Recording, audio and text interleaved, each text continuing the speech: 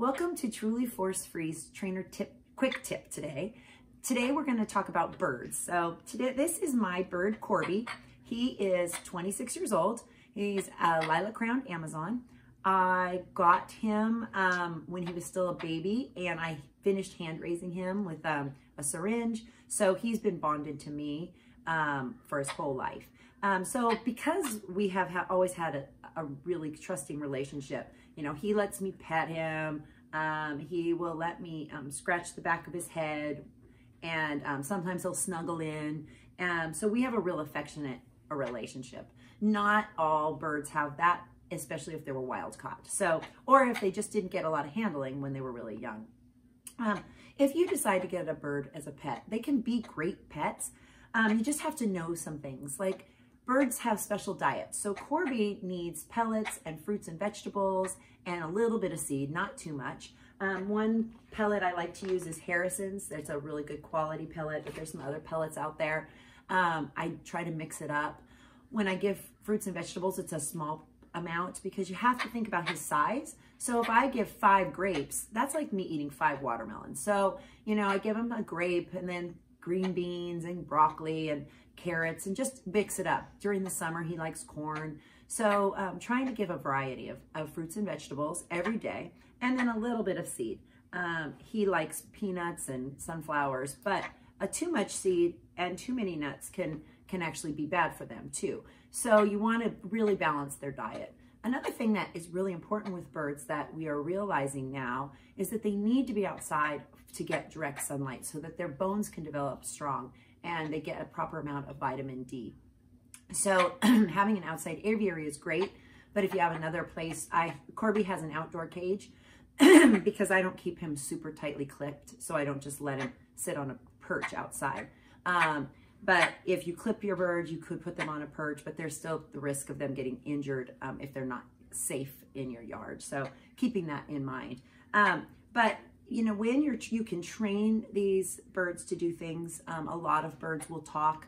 Corby has very limited language, but he has learned things like his name. So he'll say, Corby, corp, corp, corp, corp, corp. Or he likes the kiss sound. I don't know if he'll do it. He knows that means kiss. And no, I'm not feeding you. Sometimes he thinks I should feed him like his mom when we do that. He will step up. I don't have to force him to step up. He just steps up. And he likes to do things like swing upside down. And when he's in a real playful mood, he'll climb all over. Right now, he's a little unsure. This whole video thing, you know, he's not used to. So having these birds can be really great, but you do have to be really patient with them because these beaks can hurt, and it is their way of defending themselves or when they're scared. So if you get a bird that is wild caught or wasn't raised with people or something, you might not be able to handle them this way, but you can go slow. So things you can start to do with a bird that's afraid is, you know, try to hand feed them, even if you have to feed this way. This is a walnut. He's getting a little full because he's had a couple, but you know, feeding them a walnut or whatever they like, a raisin or peanuts. A lot of times Corby prefers peanuts, just to build up that bond a little bit. And then teaching them that stepping up, you know, you put your finger out, they step up, they get a treat. So all of these things can help build your bond with them. And eventually also teaching them so you can open up their wings. He thought I was going to step them up. But opening up their wings. He doesn't really want his wings opened up right now because I'm talking and not focusing on him. But so you can clip his wings. You can file their nails with even a nail file if they get used to putting their foot up onto your finger. So grooming can be easy.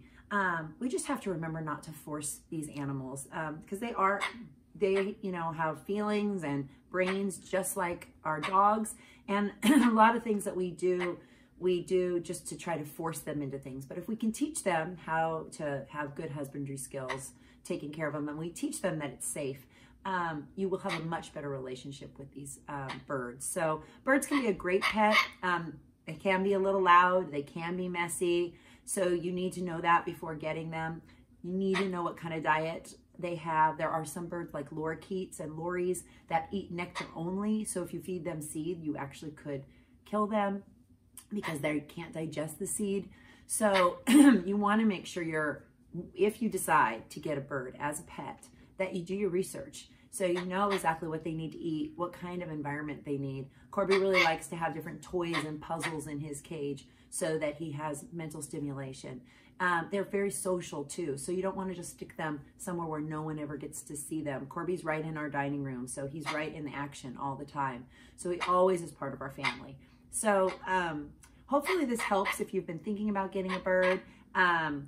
We'll probably do more videos of some training with Corby as we go along and show how fun having a bird can be. So I hope this quick tip helped you, and we will see you next time.